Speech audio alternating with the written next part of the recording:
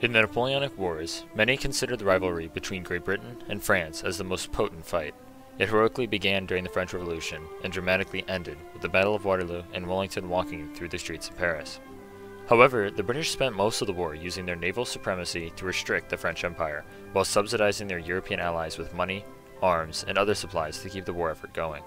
However, France's true land rival was the Austrian Empire, who would fight them on and off throughout the entirety of the wars. Many units would rise to fame from this rivalry, including the Austrian O'Reilly Chevaliers, Jaegers, and their fearsome Austrian Grenadiers, who would prove to be experts at urban combat and shock tactics. Becoming a grenadier was no easy feat in the Austrian army. You were required to have had at least one act of valor in combat, good marksmanship, have fought in at least one campaign, and a minimum of 5 years' service. These requirements were higher than the average French grenadier. Of course, to become an Austrian grenadier, you also had to be physically taller and stronger than the average Austrian soldier.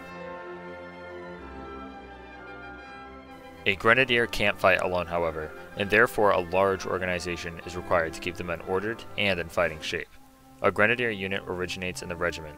2 companies were formed per regiment, and instead of being under a battalion, they were attached to the regimental staff, being overseen directly by them.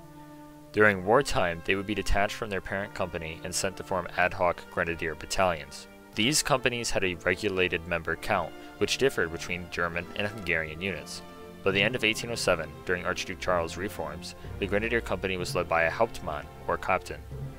On his company staff was an Oberleutnant, who served as second in command, an Unterleutnant, who was a junior officer, and a Feldwebel, who was essentially a drill sergeant, and served some of the duties you'd expect from a regimental sergeant major.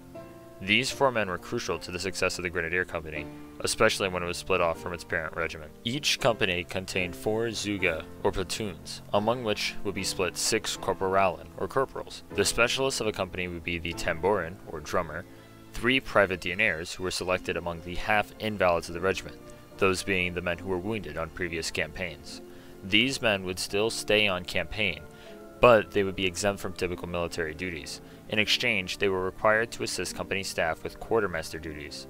1 Zimmermann was also attached. This man was typically a carpenter or other worker.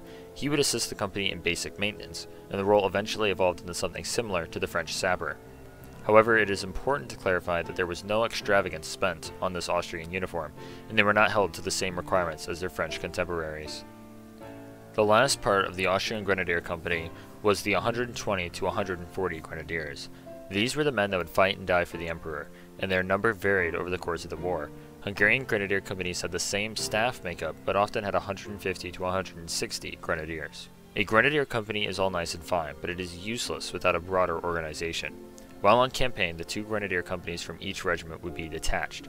They would unite with a further 4 Grenadier companies to make a battalion.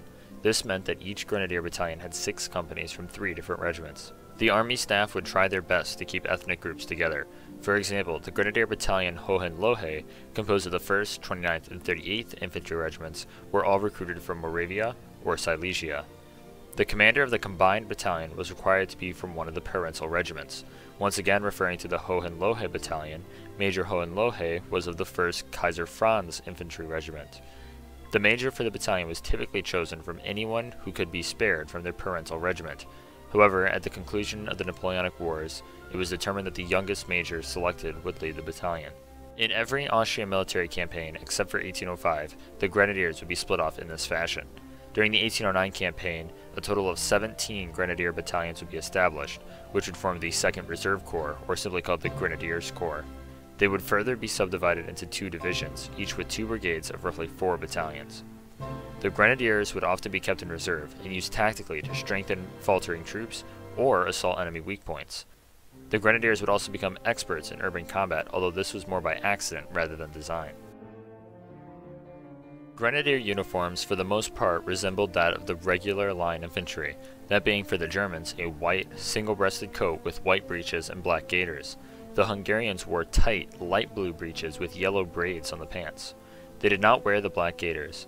Some units symbolically retained the fuse that was prevalent in the early 18th century, which was used to light the physical grenades that grenadiers of that time carried.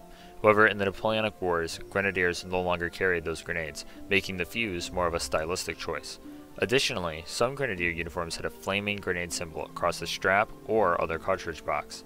It seems that there were multiple variations. The headwear was where the Grenadiers distinguished themselves from the regular infantry. The regular infantry would wear shakoes or caskets, but the Grenadiers wore a tall, imposing fur cap, with the regiment's unique color added to the back part. These caps were fixed on the front with a plate that showcased the Imperial Eagle. Overall, the Austrian Grenadiers were a powerful tactical reserve that often proved very fortunate to the Austrian General Staff that deployed them. Unfortunately, the Austrian General Staff were often incompetent or absurdly cautious, especially at the beginning of the Napoleonic Wars. Therefore, while the Grenadiers fought and died for strong tactical victories, they were often sold out from their General Staff who failed on the strategic level. If you enjoyed this video, please like and subscribe, as it lets me know that there are those out there who enjoy this content. I strive to make every video better, so please reach out to me with any feedback. Have a good one.